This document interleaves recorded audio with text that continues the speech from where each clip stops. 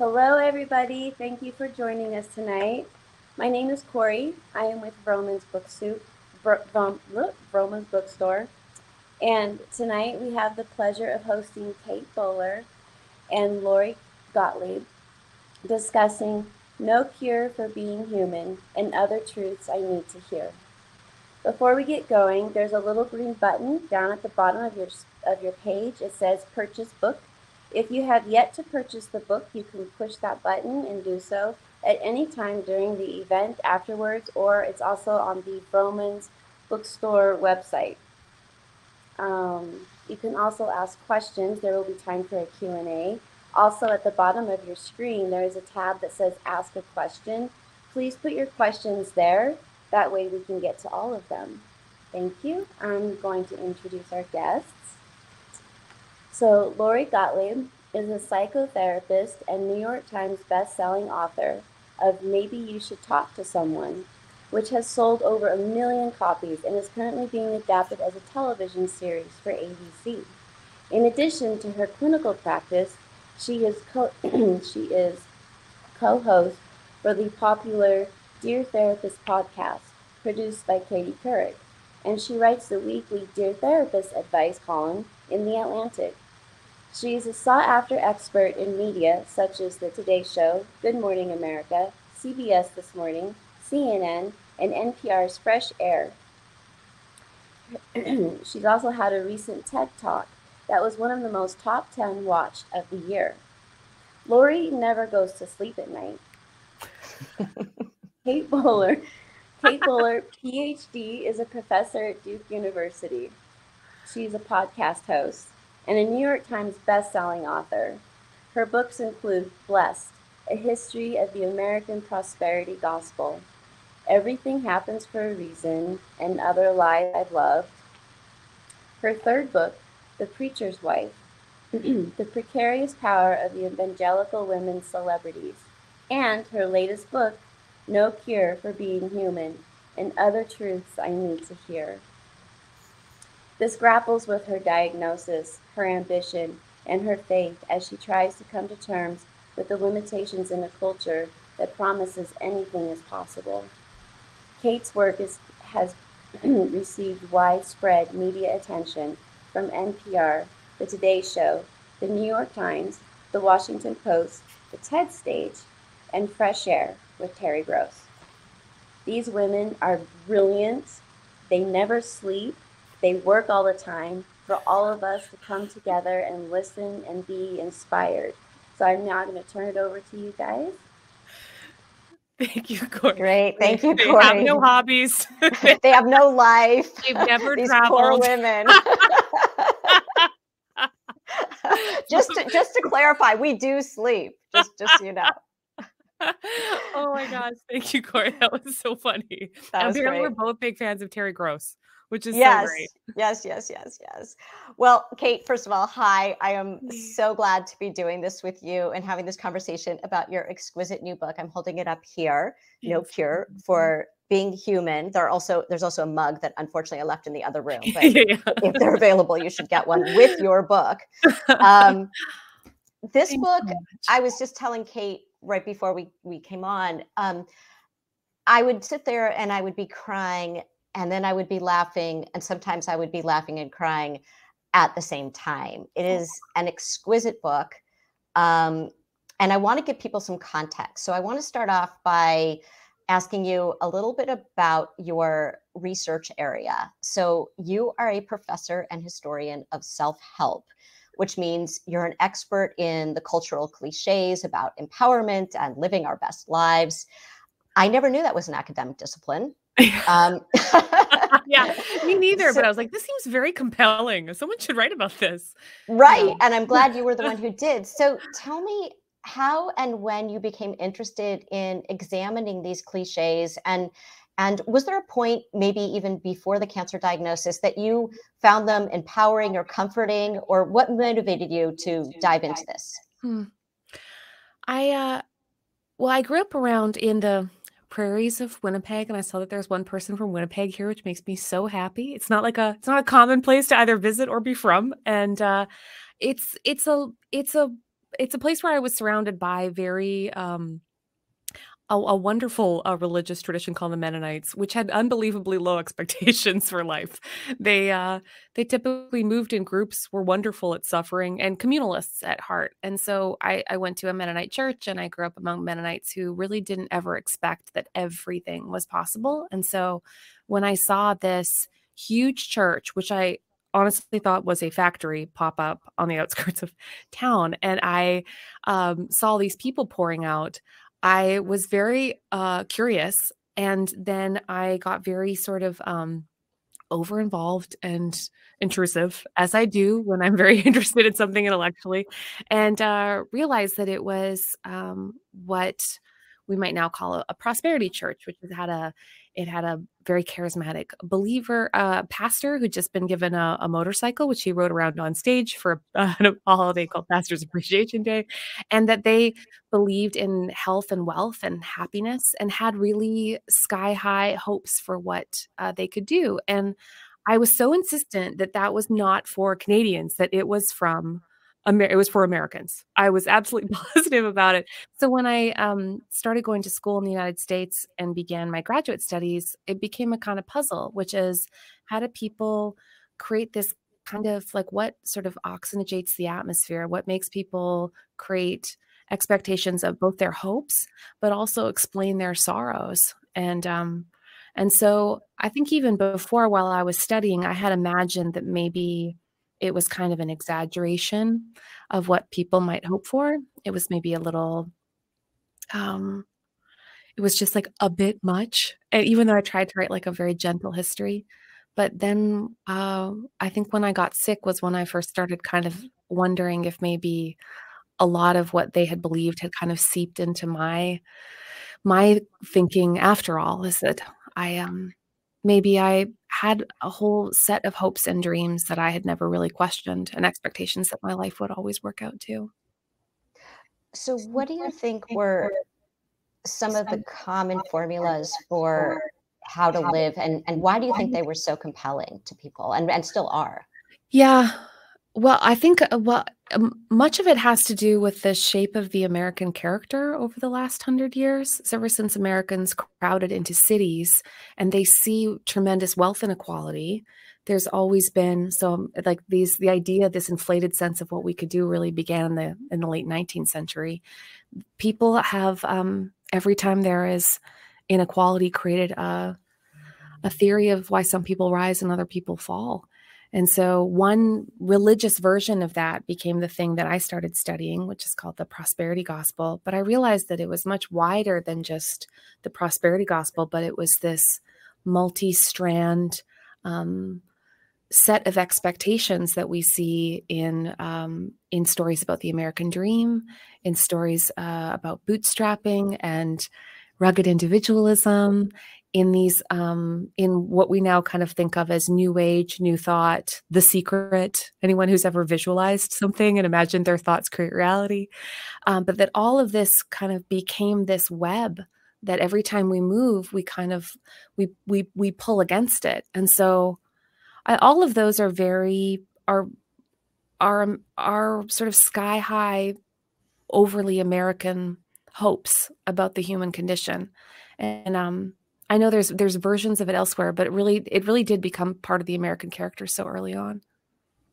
Right. And it was so interesting because when you were diagnosed with cancer, you were 35, and you found out pretty quickly that you were one of the, and I'm going to put this in big quotes, one of the lucky ones. Yeah. In the 3% group that might respond to a clinical trial of immunotherapy. And it seemed like your reaction was you were very realistic about this fact that you had a 97% chance that this wouldn't work. And you were prepared for the not unlikely possibility that you would die in a few years. But it was interesting because the people around you, right, really didn't want to believe that in a lot of ways. And it was interesting because you were very realistic in terms of like, you were trying to make sure that everyone's life would be okay without you because you were planning for it not to work. Mm-hmm. So first, before we talk about other people's reactions, can you talk a little bit about how you tried to do that with your husband and your son, and why you came to realize that trying to make things okay for other people in the event that you weren't here actually kept you from living. Mm. Yeah, I think immediately my mind sort of split into two tracks, and one of them was the one without me. And one was this sort of, I think, just hope, and also just the impossibility of ever imagining that I would die. It was like a thought that my brain would just sort of break against. So it was just kind of a split mind. And so every day, in a way, I was trying to sort of live two lives. Is one that I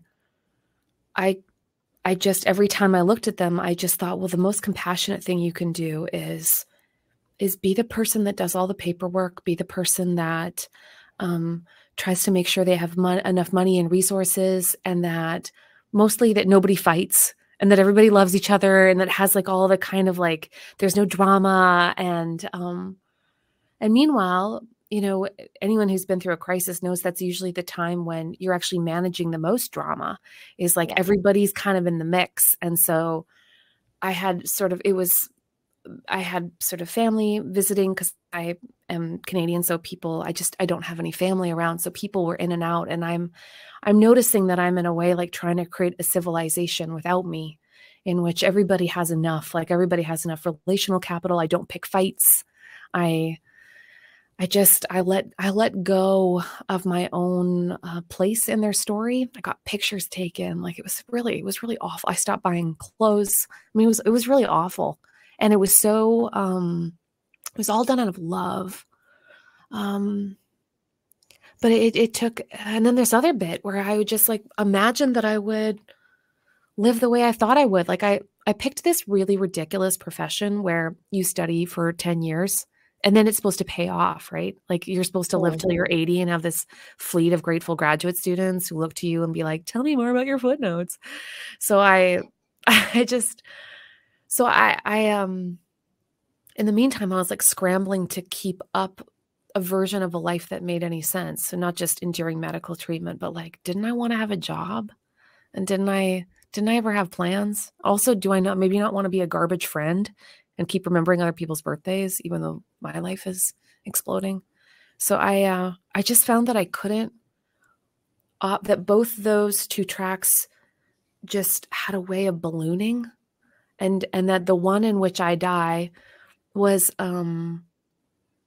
unsustainable, because there was just like in a day I would wake up in the morning, and I remember sometimes my mind would break on stuff like, should I use scar cream for my surgical incisions? Because in one version, I mean, what's the point?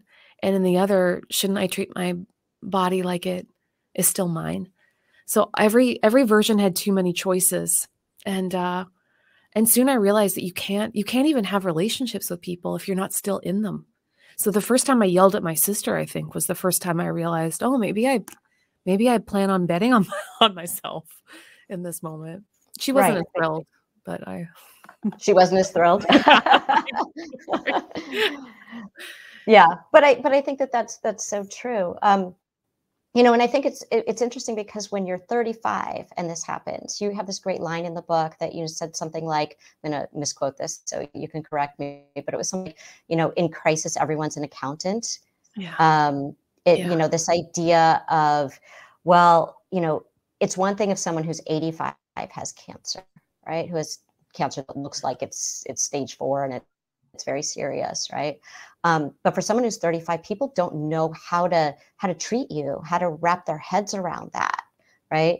You know, and then this idea, and I wonder what that was like for you, where, you know, people thought, well, she's 35 and she has a husband and a young child, versus she's 85, or she's 35 but she's not married, or she's 35 but she's married but she doesn't have children, right? So this accounting, I love that phrase in the book that you had, and I noticed that too. Did people do you feel like you got more, like people paid more attention to trying to get you better because of the way we have this accounting system around what is the value of a human life?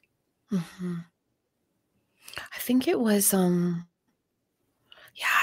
find the math so pernicious. I really do. Yeah. Like there is no outside math that decides the beauty and the the absurd uniqueness of our lives. Like and the math kind of I didn't find it usually came on my side. I mean, I know that people were like, oh, her life adds up and therefore it's a tragedy.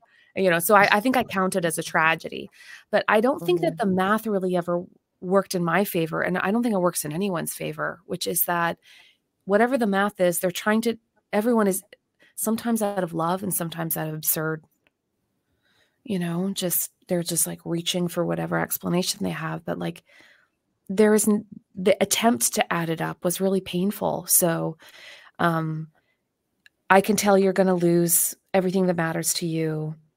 And let's say it's a trying to be a Christian response, and you have a belief in the afterlife. Therefore, heaven is going to be amazing to make up for everything you're losing now. Like, it's like they put the past, the present, and the future, and they were trying to make all those add up. Or like my past would make it okay for my present and future to disappear. So they'd say, well, at least you had a son. Like, I guess you did it. You had the life you wanted. Like, and now this is all part of the like weird attempts for us, because we're scared, I guess, is that we can't imagine that things would be wasted, or that some things would be for no reason, or that, and it wasn't just, I mean, it was both spiritualizing and just a deep rationalizing is the hope that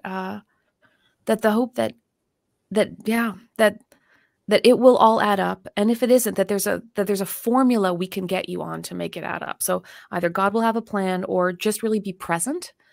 Lori, the present-mindedness people are just killing me lately. Like, if like then my moments will add up, then my present will add up. So it doesn't matter then that I don't have a future. It's a wild kind of math, and all of it. And tell me.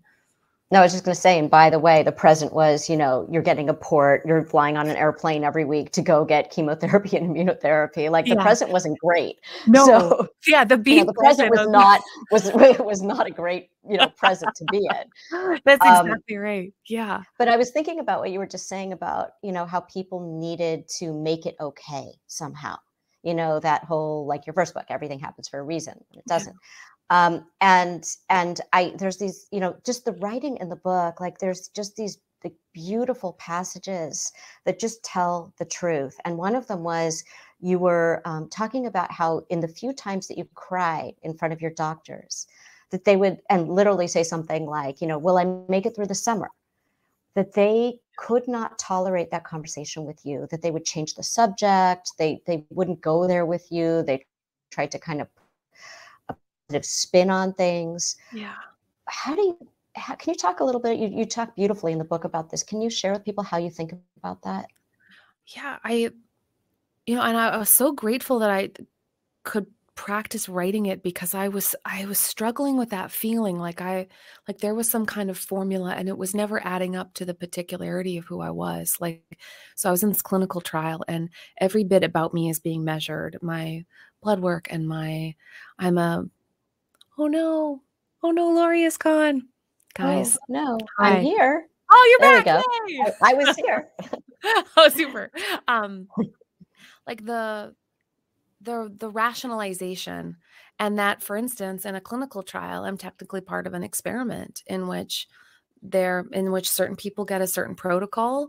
Some people get certain medications, other people don't. Some live and some die. And in all of it, I understand the cold math of rationality. I really do. But in all of it, I felt really disposable, because I just felt like in all of those numbers, like I was lost somewhere in there. And every time I would ask for it, I understand that doctors are trained to speak in probabilities. Like, it's a very slippery language. And meanwhile, I'm just trying to say, like, could you give me a little more so I can figure out what it means? Because I'm making all these choices and everyone's looking at me to make all these choices. And meanwhile, I am just gone somewhere. How did you handle that uncertainty and fear with not only just in your own soul, but with your husband? Part of it wasn't, part of it was I just toggled really fast. So I would try to draw boundaries around the worlds that I had. Then I tried to manage them separately as best I could. Laura, you'll have to tell me if that was a good or a bad idea to have a non-integrated version of my life, because I kept hospital. I had to, when I had to travel, especially for medical travel, I tried to draw a clean line because I was scared that it would just bleed over into everything, and I wanted the rest of my life.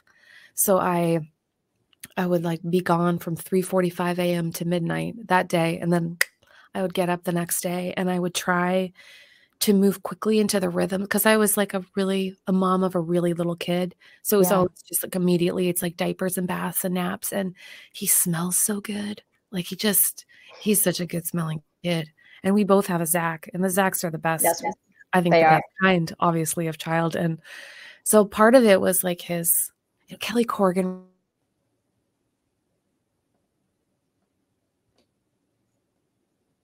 all five senses, and I did kind of it was one of my only good ways of being grounded in myself, is that he was, because I was taking care of him. So I was right back in that. But I found that otherwise I was like very good at 2 p.m. I was really scared at 2 a.m. And I almost found that I was sort of different people, based on who I let myself be honest around. But my family, I think I lied to the most, because I couldn't picture a version where I was a present mom and a good partner, and that I was like hospital Kate. I just couldn't picture it. Right. Like the 3 a.m. of the soul. Yes. Yeah, the famous, right? Exactly. Yes, Laurie. That's exactly right. Yeah, it's exactly right. Yeah. It's when I think about the way you sort of compartmentalize that and thought about time, you write in the book about 3 kinds of time. Yeah. And I had never thought about time in those ways. We think about sort of like past, present, future. And you write about, these 3 other ways of looking at time. Can you talk about those a little bit? Yeah, it was from my friend Luke. I was complaining about people who complain about things, as because I'm generous and kind that way. And and he was like, "Oh, Kate, you've been living in tragic time. Like the brightness of it, that crystalline clarity, both good and bad, that comes right after something has happened, where you remember like you're in your own slow-mo." I've always found that I'm like pretty good at that kind of time, as I get laser focused on what I love. And but that there's other kinds of time. There's ordinary time. There's like what farmers do, sowing and reaping and tending and email and making lunches and being stuck in traffic, and that ordinary time is also good. And it's like it's okay to be in ordinary time. I don't just have to imagine like those big moments as being like real time. And that there's also apocalyptic time, when we feel this when we think about the environment or the need for justice, that we have binaries suddenly, and that the world feels like we're just teetering on the edge of a cliff. And people, like I mean, in my American religion history lectures, I always like 1844, people just hide out in a cliff and in a cave, and they're very disappointed when they come out and the world is the same. But it's the feeling that that money doesn't matter, that you pay anything because you're at the end of what we know. And each are really precious in their insight, but none of them are places where you can really live forever without missing something. Right.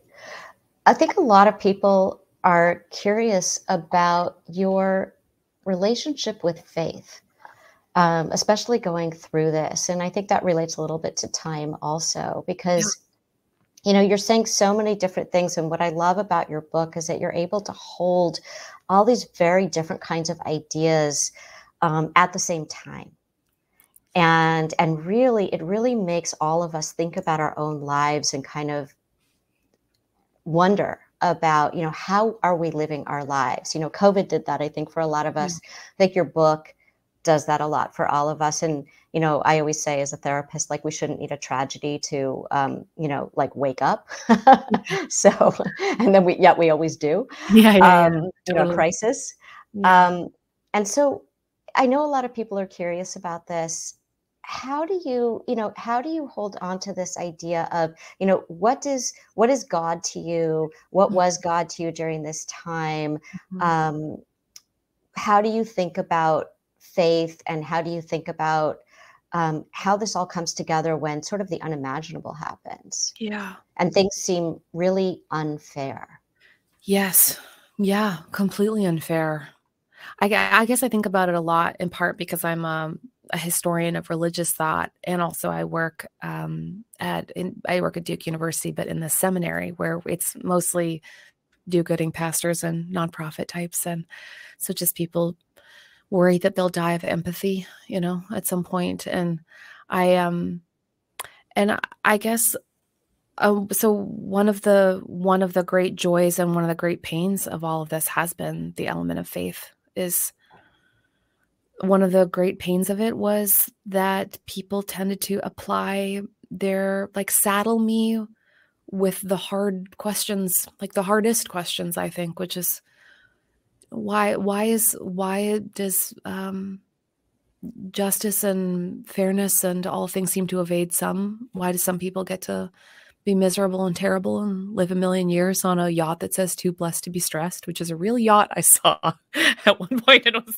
like, yeah, why is the great unfairness of the world so obvious in some people's lives? And I felt like when people were trying to explain my suffering or ask me to explain it, that they were trying to make me bear the weight of their big questions. Is that they wanted God to be a plan, they wanted it to be certain, they wanted a feeling of assurance, and I've never experienced that. I really haven't. It's just I think the surreal part of my experience was that in the moment of greatest uncertainty, which is that I thought that I would die in a few months, that I felt so intensely loved, like really loved by my community. I felt really weirdly loved by God, and none of it felt like certainty, not even a little. It didn't feel like I had a formula or a plan, or that I'd been good, or that there was a way to improve my life, or it just felt that I had that God draws near the suffering, and that was my experience of love, and so Tell me yeah, more about that. I'm really struck by that idea that, like, in your worst moment when you thought you were going to die, yeah, that you felt God's love yeah, most intensely. Help me yeah, understand that. and you can see me squirm a little because before I was very like, I'm a historian, Lori. I'm a very serious person, and I do not describe my subjective experiences. Um, I I remember waking up from surgery. I remember someone held out a picture of my son on my phone that was just like, and I remember thinking I don't get to be that kid's mom, and I just remember not feeling like I was gonna fall all the way to the bottom of any of those thoughts, that I would feel carried. And I really did. I felt really, really carried through those few months in particular, like kind of just like bubble wrapped. Like even if I could tell I was on the edge of being really scared, that I wasn't. Not nearly as scared, or not nearly as angry, or not nearly as like despairing as I knew that I really should be. And Because some of because God was protecting you, or God was holding you, or what? yeah, I felt weirdly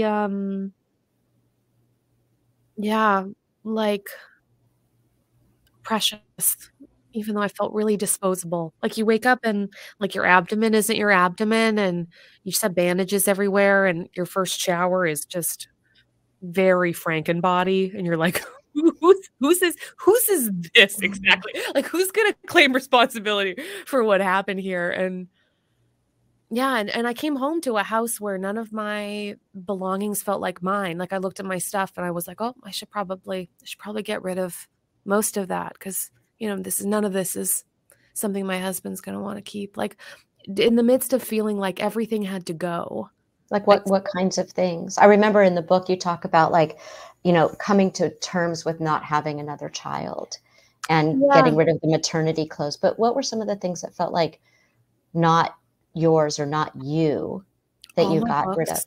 Yeah, all my books, all my work, anything. Yeah, books, clothes, personal things. And what do you mean by this sense of they weren't you? Meaning like you had profoundly changed as a person going through Well, I think this? I was just kind of in that full track where I was like, well, if I'm gone, like this house doesn't need to have, I need to kind of move out. Mm. But so even in that feeling, like the world wasn't mine anymore. I felt, yeah, weirdly permanent in God's love. And that is a weird thing to say, but I kind of knew it was a little weird. So I brought it up with a bunch of friends, like theologian friends. I was like, hey, so having If you an were dying. especially strange feeling about this. And they were like, oh yeah, they talked about how they'd read about it in lovely works of theology, and that some had called it like the sweetness or feeling of light, but they were like, oh yeah, it'll go. Like that feeling will pass. And it really did. I guess that's partly why I wanted to write No Cure for Being Human instead of just kind of staying in the intensity of the crisis, because when it went and when my life just continued, I realized I was going to have to learn to live without necessarily the lovely, wonderful feelings or the bright certainty or the without the existential clarity, that I would just have to learn to live in the ordinary, wonderful, terrible drudgery of it all. And I think that was kind of in a way what that big moment taught me, was that it was true and it was there, but then life, right? And that learning to live with life as that chronic condition was going to take a different kind of wisdom, and certainly a different kind of courage that I'd had to have until that time, if that makes sense. Oh yeah, it does. Do you, it's interesting that you bring up your body. And you also just said chronic condition. So do you think of this now where you are as a chronic condition? Like at any moment, anything could happen. And also you've been through, your body has been through so much. You've had multiple surgeries, you're missing body parts, your liver. Filtration organs, which Right. So, I wonder, is that kind of a reminder to you in some ways that, when you look at your body, or that, you're missing things that you used to have, that it tethers you somehow to this idea of impermanence, that it tethers you to this idea of, not getting too comfortable. And how do you think about this in terms of being a chronic condition now that it's been, I think, several years since, the tumors have been gone? Well, because it's a yes and a no on health. Is I continue to have scans, and it's not just kind of wait and see scans. I'm kind of on the Smokey the Bear. I'm not green and I'm not red. I'm in sort of there may be forest fires kind of middle range. And so because I still have to sort of remain vigilant in order to just maintain my health, I'm not a survivor. I'm not in the after category. I do kind of accept that as a bit of a citizenship. It's that's kind of where we all live one way or the other. Is we've all lost things. We've all not necessarily gotten all the things we hoped for. We live in an aftermath of all kinds of people we thought we would be. And that version feels a little bit more honest to me than the trying to either rush back to the maybe shinier version that I was. And also being a little more, speaking of embodiment, carrying it with me. I'm just pointing at all the stuff, but it's the, I am on my, I am this full on my 9th belly button, and every one gets worse. Each belly button has gotten less decorative than the last one. And I want to, I guess I always find when I'm in the cancer center, which is every few months for something rather. It takes me a minute, but then I feel like I settle in and I'm like, I feel like I'm seeing the world as it is one way or the other, not just with cancer, but with just the pain that cracks everybody open. And I feel like it's it opens me up to the compassion that I want to have for the world as it is. And that kind of becomes my prayer. It's just like, God, just let me see the world as it is. And chronic feels like the word that best describes that to me. Yeah, I mean, I feel like life is a chronic condition, that we all are living in this chronic condition of as you say, being human. One of the things that was really remarkable about your book, and we're gonna, if people have questions, please put them in the ask a question, because we're gonna get to those in just a minute. One of the things that was so striking about your book was it was, on the one hand, this very realistic look at our lives and the fragility of our lives and the preciousness of our lives at the same time. And on the other hand, it was an incredibly, as much as I cried, it was an incredibly hopeful book. Okay. Can you talk to us a little bit about hope in the face of even everything you've gone through? Yeah, I guess it took me a bit to get around to hope, because as a historian of positive thinking and self-help, and I'd really imagined that it was the same thing as optimism. And if I no longer believe that my life is certain, or necessarily that my life will work out the way that I really hoped, like in what way what does it mean to be hopeful? And I guess that kind of brings me back to the belief in love and the need for courage. Is that, like, once we are attempting to be courageous and see the world as it is, then what now? And I think for me, hope is an anchor dropped in the future. And I believe that it's a story about love that we are being drawn toward, in which there will be no more tears, and in some future world that nothing will be wasted. But in the meantime, I think hope for me now feels like more than just hope that my life will work out, but that it's a story. It's a story about love that's not just about me, but it's about all of us.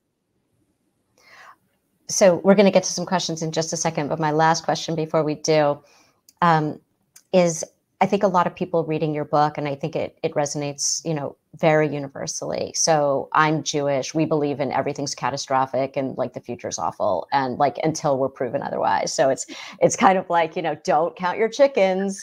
Don't get too excited about something until it happens. And your philosophy is like, like in some future time, there will be no tears. There will be this, there will be that. For people like me, and there are, I'm sure, thousands and thousands of readers of your books, both of them, that are like me. And I really responded to the book, even though we may look at that future differently. Yeah. What would you say to people like that in terms of how your book is relevant to all of our lives and not just your experience? Because I found it to be incredibly relevant. Oh, thanks, Lori. I guess my hope for me and my hope for everyone is that when we have thicker categories for our fragility, for our hungers and hopes and fears of not enoughness, that we can be we can create like a gentler space for ourselves that moves kind of away from the exhausting everything is possible, but doesn't fall into the but then nothing is possible. And like I think if we can have more space for limited agency, for this place between, then I think we'll be more comfortable with the kind of interdependence that you and I both really care about. Is that when we give up on perfection and individualism and endless self-making, I think we're going to be better at looking deeply and uncomfortably into each other's eyes, and knowing that we need each other to carry each other forward. So yeah, I'm just like just really hoping for a strong anti-self-help, pro-interdependence desire for everybody. Right. And this idea you write about so like strikingly accurately at the beginning of the book about, you know, this idea of like live your best life and this illusion of control. And I think what you went through is a masterclass in dealing with our lack of control and yet also having agency and holding those two things at the same time. So I know people have tons of questions, so we are going to start asking some of those. I'm going to look here.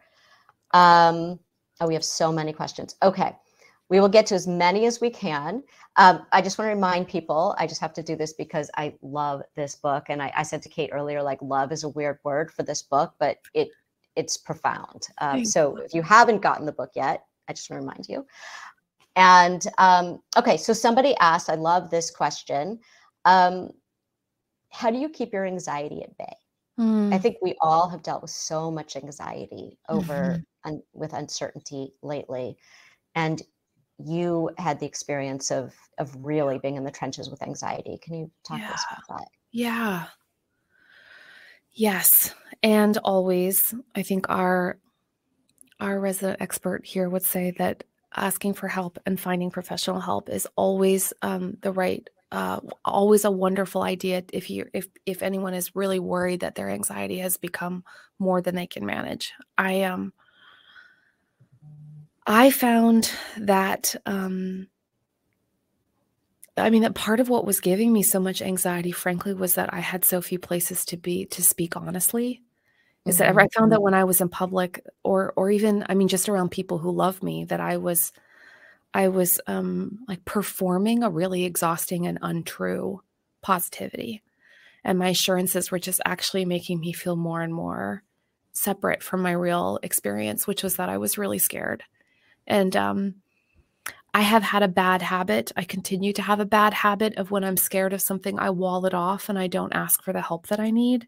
And then I find I kind of fall into it and then I'm overwhelmed. So I find preparing in a gentler way for things that are scary has been a gift. If I know something is going to make me nervous, I try to do ridiculous things that I think Anne Lamott would say we should do. Like everyone should have a snack and everyone should make sure they have a beverage. And it's okay to kind of wall out the world a little bit with music that you really like and just kind of giving yourself, again, the regulative things that help you be present to yourself. I also really like something that my friend Hillary McBride, who's a psychologist, does. She has this really adorably comforting voice, and she kind of just like coaches herself through sort of hard moments where she's like, hey, I noticed that seems really, and she just kind of gives herself a little narration. And self-talk. I love a good, turns out I need to externalize those feelings. And I was going into a medium scary procedure the other day, and I was like, hey there, Ivy, looks like you're doing a good job. And I just like, I do find it helps kind of, because always the strange moment I find with anxiety is that we're not sure whether we should fight or let go. And so often we actually do have to make a choice. So letting yourself create a little more comfort to know when you're supposed to act and when you have to surrender. That seems like tricky work.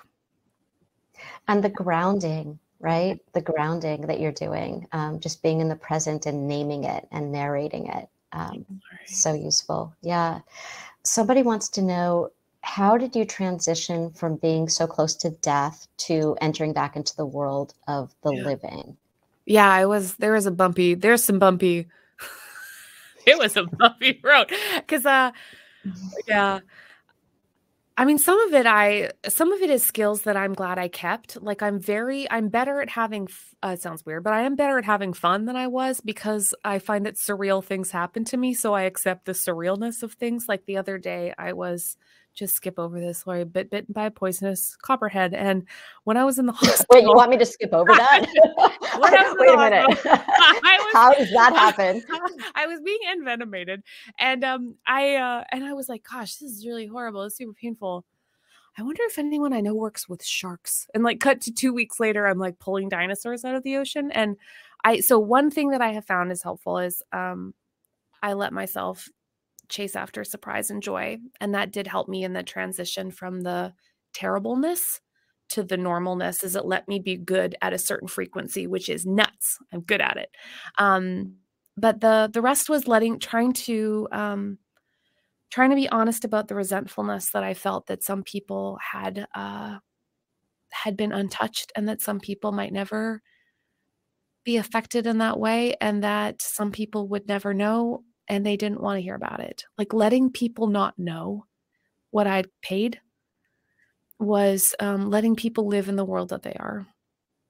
And, I found that I was more resentful than I was being honest about. It's like you have the kind of like must be nice sort of feeling. I remember crying in my car because I saw two very normal people eating salads. I was like, I can't eat a salad. Why are they just eating salads? And then the other day I marched by the same place with salads, and I was like, okay, so we're all toggling between these different seasons of our life. So allowing myself to be honest about the loneliness and the resentfulness, and also letting myself realize I was actually, that I had skills now that would serve me well, were probably good moments of discernment for me. I think so many people talk about people who are going through cancer as, they're so brave, they're saints, they're, and it's like, no. And so when you talk about the resentment and you write about that in the book, you have this great moment in the book where you say that, so many people say, well, look, you have gratitude now for, you see the world differently. The world is vivid to you. And, like, aren't you glad that like now you see the world through this way? And you wrote that you have this great line where you said, no, actually the before was better. And I love that line. I literally laughed out loud when I read that. It's like, what kind of fiction are people trying to make up to make themselves feel better or to alleviate their own discomfort? And so somebody asked a question here. Does the term survivor make you uncomfortable? And I know you just said that you are not yet in that place where you feel like that, but I'd love to hear, I think a lot of people would like to hear, what are some of the things that you wish people had said to you instead of what they said to you? What are some ways that you wish that they could interact with you when you were being honest or when you were really scared, or some of the ways that you were hoping they could actually, that you could feel felt, that they could be with you in that moment? I think some of it is just minimizing. So no, at least I'm this, at least you're that. Very rarely did I need solutions. So I didn't often need essential oils that someone had recently purchased from a friend, or I have not yet seen the recent documentary you have seen. So less like teaching and less solutions, more loving presence, and just literal, presents are always like just the hilarious, dumb, small reminders that people think of you. But there's like a few too this time that like if you say, wow, it really hurt me that, I just remember, I was in a gathering of people who loved me, and no one acknowledged it. I didn't want, it's not like I wanted a speech, but I just, I remember someone praying, thank you, God, that we had all had such a great year. And I remember thinking, I sort of almost died this year. And it feels, wasn't the greatest. I feel like it wasn't great. And I was frustrated. I was like, it really hurt I was like, it kind of really hurt. And the immediate response was, well, everyone's doing their best. I'm like, I can't imagine that is universally true, that everyone is always doing their best at all times. And just allowing me to be disappointed or not grateful for a moment, or have some of the more unpleasant feelings, letting me just be like petty for a hot minute, because it does help me get back to benevolence. But or like a lot of like let go and let God. I was like, let God do what exactly? Like, is God going to do my taxes? Like, what is he going to do? I found that a lot of the things that were meant to be loving, like this too shall pass. It's like, I'm I'm also not sure what that means.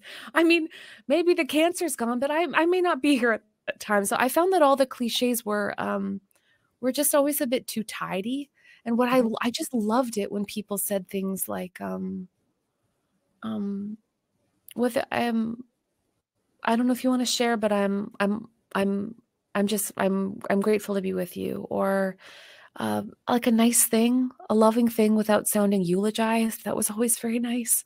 Or just like the gift of someone being close. But the truth is, honestly, Laurie, is like, this is how I always feel when I look at you, is I can tell you're not scared. And people can always tell when you're scared of their pain. And so just to be willing to be up close with someone without making them carry the weight of their response is like always the great gift. Yeah. Yeah.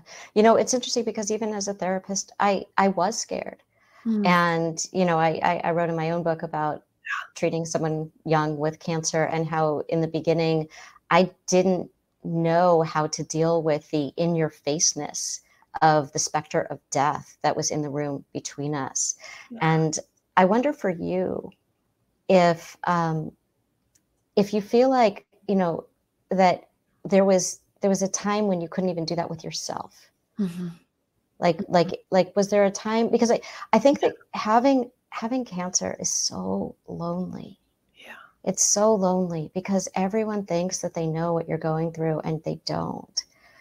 And I wonder if there was a time when people were denying your experience so much that you couldn't even get in touch with it. And I think that that's relatable to all of us, just in terms of anything that we're going through. When you feel like no one knows that this is my experience. Yes. One of the things your book does is it just makes us start to talk about things. Thanks, Laurie. Honestly, Laura, I don't think I've been easy. I tried to be easy to know, but I'm not sure I was, because I just felt like the things that were easier to say would make me more lovable, would make me easier to be around. And I wanted those relationships to stay intact the way they were. I was afraid that if I made people pay for how hard my life was, that they wouldn't want to be there. And I know that's not true, but it really felt true. And I mean, some people leave, and they do, but other people stay. And I guess that's partly why I've been grateful to write, is it's given me an opportunity to try to give a sense of the world of wanting not to be on the other side of plexiglass, is wanting everyone to be together in this sort of like citizenship of being human. We just have a couple more questions. One question is, when a crisis wakes us up, is it usual that we dose again soon? Maybe we go back again soon. Did that happen to you, and when? I'm not sure. Like we need another experience of it to stay as awake. I wonder. Maybe. I